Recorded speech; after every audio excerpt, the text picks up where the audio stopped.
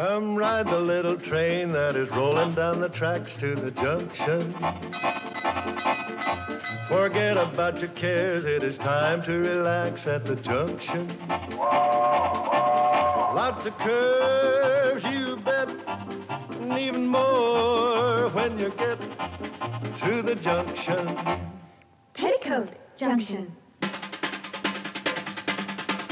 There's a little hotel called the Shady Rest at the junction. Petticoat Junction. It is run by Kate. Come and be her guest at the junction. Petticoat Junction. And that's Uncle Joe. He's a moving kind of slow at the junction. Petticoat Junction.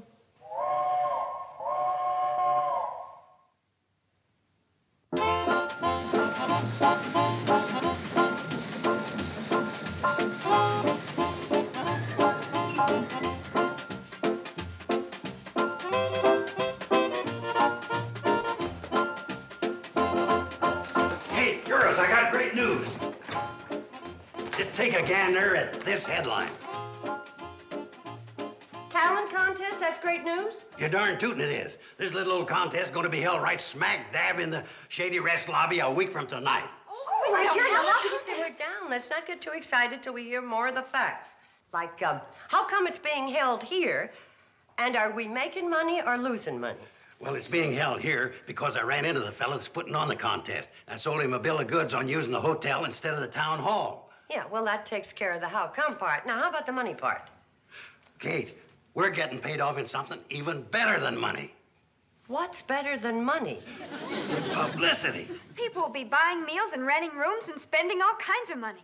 Well, maybe so. Well, we're stuck with it anyway. Hey, look at this. First prize, $50. Mom, can I enter the contest? Gee, Mom, I'd like to, too. Me, too. No, I just don't think it'd be a good idea for you girls to enter that contest. But why not? We've got some talent, Mom. Sure you have. How could you be related to me and not be talented? That would be astonishing, wouldn't it? All you gotta do when you get out there, just remember you're carrying on the tradition of Joseph P. Carson, the Yankee Doodle Dandy. Didn't they call George M. Cohan the Yankee Doodle Dandy? Yeah, him too now and then. Hey, why don't you let the girls have a try at it? Look, Mr. Show Business, I'm not saying the girls don't have talent. I'm just saying I don't want them in that contest. One of them might win. That means the other two have to lose. And I can't think of a better way to create hard feelings in a family. But, Mom, we don't care about winning. Of course not. We just want the fun of being in the contest. Yeah, Kate, do you want to frustrate him? Oh, come on, Mom. We wouldn't have a chance of winning anyway. That's right. Charlie and Floyd are bound to get into the contest. And you know how terrific they are at entertaining, how popular they are with everybody. That's true. Floyd and Charlie would be hard to beat. And another one who's a cinch to beat us out is Tad Whipple. Remember how the audience went wild over his singing at the PTA meeting? Yeah. Tad might run away with it at that. Hey, what about Mabel Snark? Oh, she's sure to be in the contest. And she won first prize in yodeling at the county fair last year. Yeah, there'll be a lot of people in that contest hard to beat. Oh, what do you say, Mom? Let us enter just for the fun of it. Well, since you're all so anxious and you're not going to try and beat each other out, I guess it'll be all right. I don't want you getting worked up over it. It's just a little amateur contest, and that's all. Cross our hearts. Well, that's good. Now let's get back to work. But by the way, Uncle Joe, what's the big idea of trying to give the girls the impression you were on the stage? Well, I was at one time. Driving or riding shotgun? Passenger. Well, your mom's a nice little woman, and she means well, but she doesn't understand that you're grown up. You can handle competition amongst yourselves. Of course we can. And you know, Mom did treat us like little children, didn't she? Yes, though we're still little kids who squabble at the drop of a hat. Yeah, this here's a great chance for you to prove to her that you're mature and can handle victory or defeat. You're right, Uncle Joe. Yeah, you bet that $50 first prize I'm right. You know, Mom could sure use that $50 right now. Yeah, I just see how proud she'd be if one of you came up and handed her that first prize money. The other two standing off there smiling in gracious defeat. But, Uncle Joe, even if we did work hard and rehearse and knock our brains out to win, what about Charlie and Floyd and Tad Whipple and Mabel Snark? Well, I wouldn't worry about them. I got inside information they may not even enter the contest. No kidding, Uncle Joe. Hey, girls, that means it's wide open. Well, what do you say? Should we really go after that first prize? With everything we've got. And who knows, maybe one of us will get to go to Chicago and be on TV. Well, that reminds me, girls. If the winner's underage, he or she gets to take an adult companion to Chicago with them. Oh, wouldn't Mom love Chicago? Oh, yes. Oh, I don't think your mother likes Chicago. You know, eating in strange places, wind blowing her hair all over the place. Oh, Uncle Joe, come on. She'd have a ball. Yeah, that's right. After 2 days there, she'd bawl her eyes out. You'd best take somebody along that can manage your career in case you win in the finals. Somebody with a show business background. That sounds like you, Uncle Joe. Me? Mm-hmm. Yeah, it does, don't it? Well, maybe one of you wins, I'll consider going back with you. Thanks, Uncle Joe. Mwah. You're great. Come on, kids, let's get started rehearsing.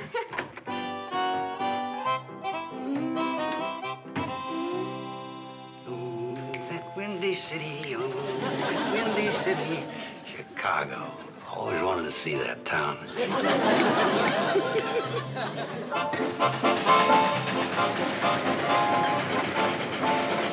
Well, Joe, just what kind of a favor do you want from Floyd and me? Favor? What makes you think I want a favor? Number one, you never rode up in front before. Number two, the first time you ever brung us any food. And number three, you're being uncommon pleasant. There is a teensy-weensy little favor I'd like to ask. Floyd, do you want to ask him what it is, or should I make the mistake? I reckon it's your turn, Charlie. I asked him a boy, remember? Oh, stop your clowning, fellas. I just wanted to ask you not to enter that talent contest. That's all. Why shouldn't we be in it? Yeah, we're fixing to win that $50 first prize. Not if you're friends of Kate's, you won't. How's that? Well, Kate's girls are entering the contest, and I'm not sure how she'd take it if one of them didn't win. You mean Kate don't want us to compete against the girls? Well, she'd never admit it. I thought it was my duty to tell you. Personally, I don't care who wins the contest. Well, if Kate don't want us in that contest, we sure enough won't enter, will we? No, we sure won't. Here, have another sandwich.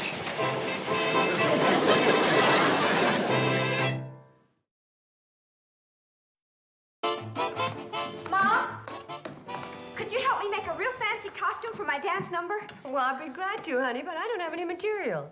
Oh, I just happen to have a few hundred yards. Well, I need a costume for the contest, too. Well, I don't think I'd have time to make costumes for both of you. Wait a minute, I'm in that contest too, and I haven't got a thing to wear. I asked first. I'm the oldest. Yeah, but what counts is who needs it the most. Come on, Mom, wait a minute, Mom. Stop. I need to do it. Simmer down. There's only one way to settle this. It's all yours. Oh, good. Hey, wait a minute. I said we're going to do this by age. I'm the oldest. Here you are, Mom. Yes, sir, Mrs. Whipple. Yes, sir. Your boy Tad's a sizzling cinch to run away with that contest. It sure pleased me to see him win. That poor boy works so hard around here, help me with everything. He deserves a chance to show off his singing now and then. I'm real glad to hear that. For a while there, some of us were worried for fear you weren't going to let him enter. Well, so long, Mrs. Whipple. Tad. Wait a minute. Why is you afraid I might not let him enter? Oh, it was nothing. Just some of the folks around here got some silly notions about Tad. Didn't amount to anything. See you later, boy, at the contest. Hold on. What kind of silly notions? Well, it's the general opinion around here that Tad's starting to get the swell head. Once he wins this contest and goes on to Chicago, he'll never come back. Not come back? Why wouldn't he? Well, everybody knows he'll win the Chicago contest, too. And from there, it's on to Hollywood for your little boy. Hollywood? And it's the same old story, fame, fortune, forgetting your family, your friends. Well, it didn't cross my mind that... Once you're out there, it's one Hollywood party after another. No more letter writing, no more phoning, no more nothing. Oh, my little Tad. Now, don't carry on, Mrs. Whipple. Maybe you can keep track of him by reading them movie magazines, finding out which Hollywood parties he's been going to. Tad Whipple? Yeah, Ma? You hear me good. You ain't gonna enter that talent contest. Well, why not? Because I said so, that's why. And you get rid of that swell head of yours before I take a switch to you. Now, be quiet and get back to milking your cow. I'd watch him, Mrs. Whipple. That boy has a wild look in his eye. Surely, said I. Surely that is something at my window lattice. Oh, let my heart be still a moment and this mystery explore. It is the wind. Mother, what are you doing? I'm rehearsing. That's just what your sisters would like to do, too. They can have it tonight. When? Like we got it last night at 11 o'clock? Mom, make her take that spooky record off there, will you? So you can put that silly dance record of yours on there? Oh, no, my record's going on next. Girls!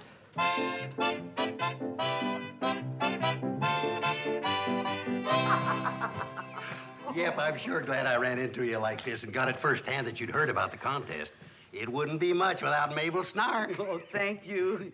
But that $50 first prize is worth yodeling for. Then I can tell the man who's running the contest that you'll be in it and not in Groverdale that night? You bet. What's going on at Groverdale? Well, there's a bachelor's convention. A couple of hundred wealthy playboys getting together at the Groverdale Hotel. A couple of 100? Yeah. Well, I'm glad to see you're not like a lot of other single women around here, fixing to make a 600-mile trip just to snag a wealthy husband. You know, I've never been to Groverdale. Is that all it is, really? Just 600 miles? Yeah. Now, I'm helping out with lining up the program. Would you like to be spotted before or after the jug-blowing act? The Groverdale Hotel, you say? Huh? Oh, yeah. Now, I figure the best spot's before. You see, when you... Forget it. The best spot's Groverdale. And you mean you ain't going to be in the contest? Oh, I'm going to be in the contest, all right. The one in Groverdale.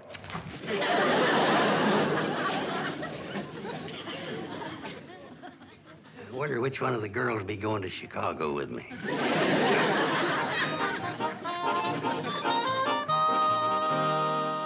She's finished, Kate. That's a fine-looking little stage. You did a good job. Well, thanks, Kate. Well, Kate, you must be just plumb wore out working to get ready for this contest.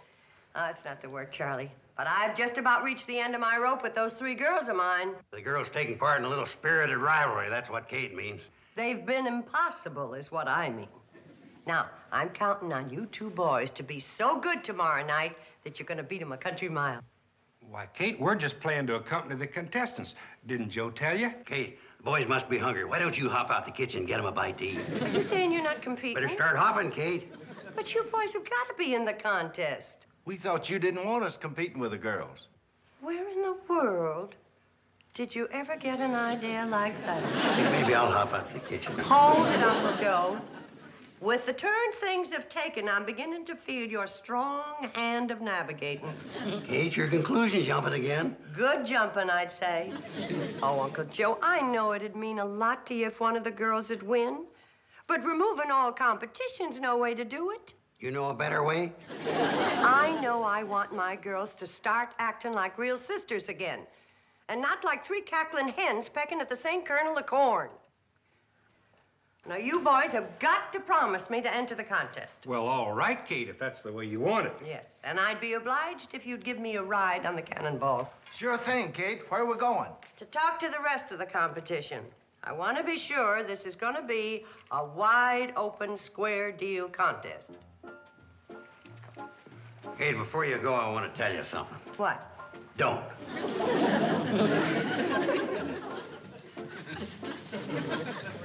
Sometimes our idea of honesty and fair play is downright sickening.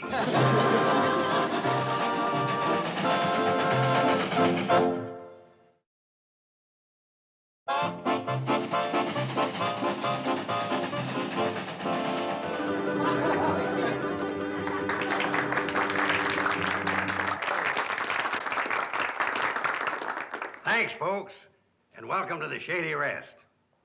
Now, I've been asked to help out with a master of ceremony and chores by my good friend, Mr. J.P. Anderson from Chicago.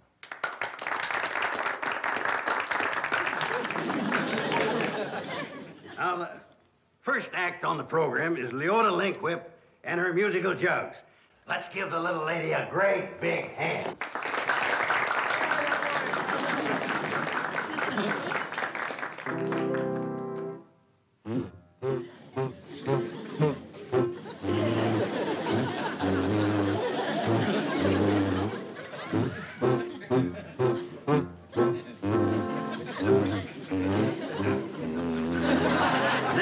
contestants, young Tad Whipple. He's a kind of a singer.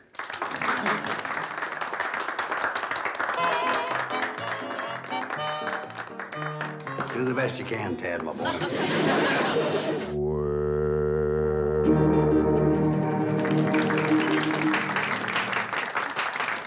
That was Tad Whipple, folks. Nice try, Tad. Better luck next time. We're coming to Bobby Joe Bradley, one of the 3 highlights of the evening. She'll sing a song for you in her own prize-winning style. I give you Miss Bobby Joe Bradley.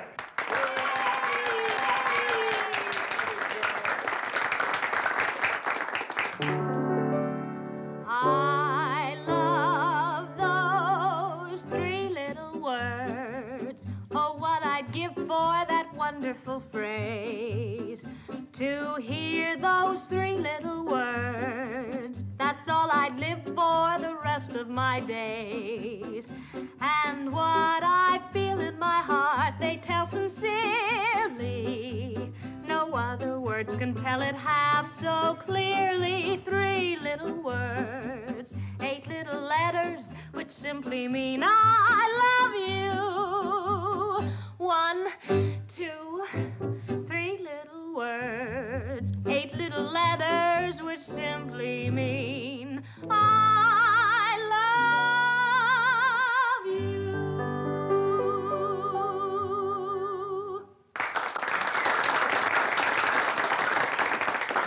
That was Miss Bobby Joe Bradley, folks.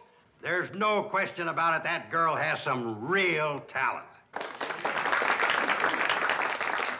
Now we come to a yodeler. Mabel Snark is the name of this contestant. There's always a few people in the audience who enjoy yodeling. So let's give a fine hand to Miss Mabel Snark.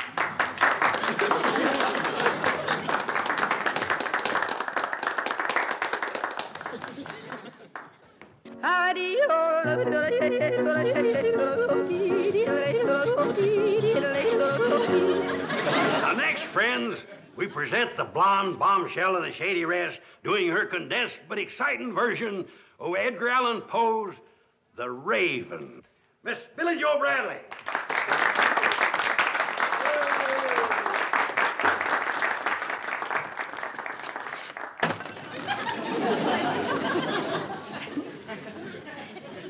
Sorry, honey. What am I going to do now, Uncle Joe? I can't perform without my music and my sound effects. Kate and Floyd and Charlie can play the music for you.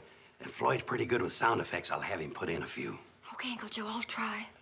Okay, folks, we have a technical problem. We'll have it fixed in just a second.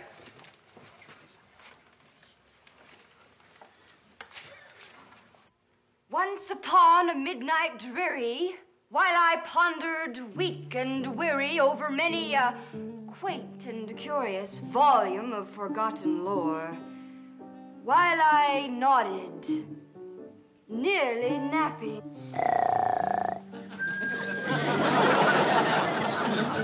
suddenly there came a tapping.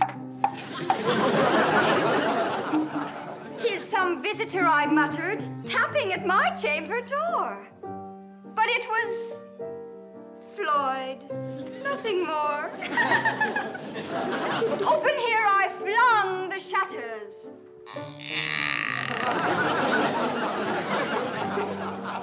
But it was Floyd, nothing more. Quoth the raven, nevermore.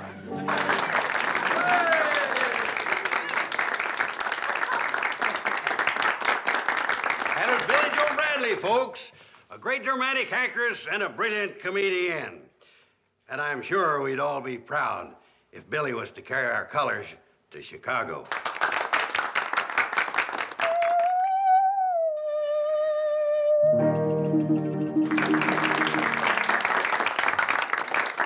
Thank you. That was Burson Treadwell and his singing saw. Personally, I like real singing myself. Now it's my pleasure to introduce that gifted and talented other Bradley sister, Miss Betty Jo Bradley.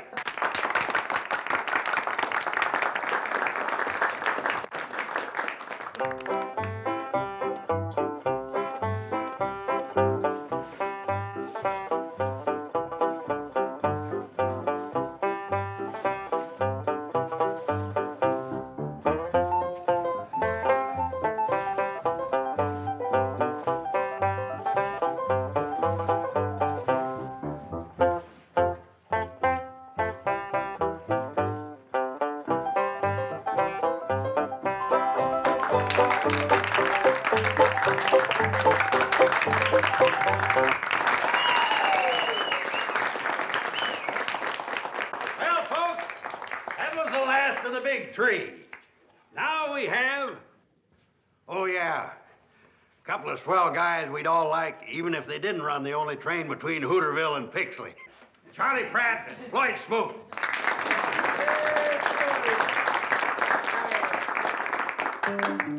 How well do I remember the fire of 58? We's coming down through the mire. When along comes Hank just a-going to beat the cars, and he says, "My gosh, there's the fire." well, I runs home and I puts my gumboots on. She says, "My gal Irene." How well do I remember the fire of 58? When we ran with the old machine.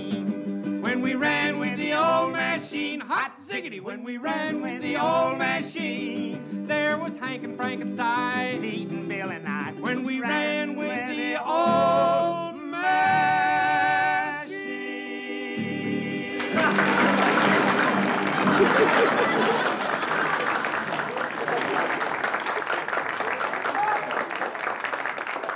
Well, folks, that was the last act of the evening. And even though they ain't as young or pretty or quite as talented as the Bradley sisters, you gotta admit they're pretty good. Now, folks, there'll be a short intermission and then the judging. Do you think I have a chance to win? Gee, I hope I have a chance. I've sure got my fingers crossed. I'm hoping that I... Wait a minute. Look at what we're doing. We're all saying I, not we. We're all worried about only ourselves. You know, that isn't like us. Mom was right. And if one of us wins, it could get worse. Well, what do you say we all drop out of the contest? I second that. I third it. Well, let's go tell Mom. Right. Mom, We've decided we don't want to be included in the judging. Oh, but you all did so well. Any one of you could win. Well, that's just it, Mom. We don't want any one of us to win. and we don't want any one of us to go to Chicago either. We figure maybe we'll all get to visit there one of these days together. Girls, What? welcome back to the family. You girls were just great, all three of you. Joe, come here. You're joshing. All three?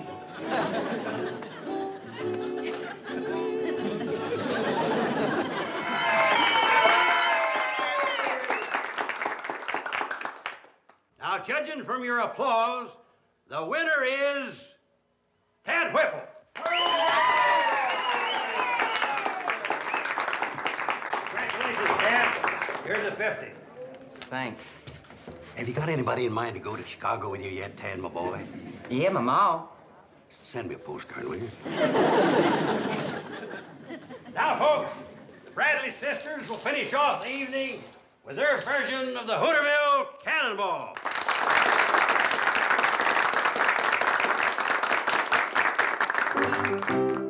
There's a train that runs through this wide valley that is loved by one and all.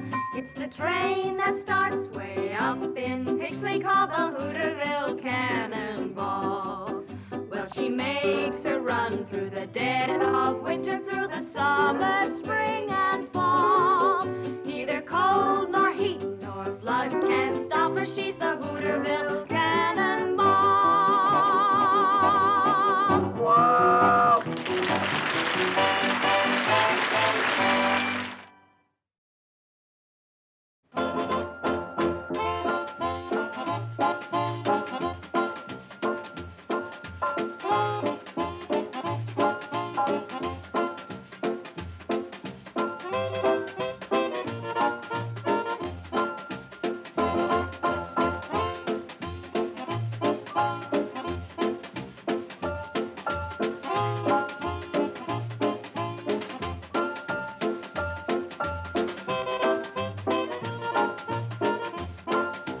Petticoat Junction. This has been a Filmways presentation.